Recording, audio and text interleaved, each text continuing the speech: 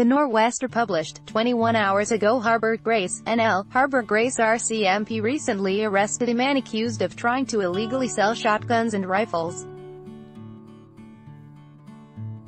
Karl Christopher Pye, 51, is facing 14 counts of possessing weapons for the purpose of trafficking and 12 counts of unauthorized possession of firearms.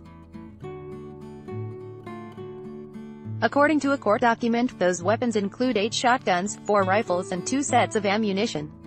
In the case of all 12 guns, police allege Pye, who lives in Harbour Grace, was not licensed to possess them.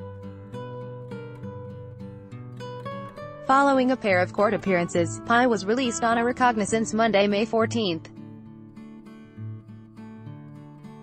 Due back in Harbour Grace Provincial Court June 20.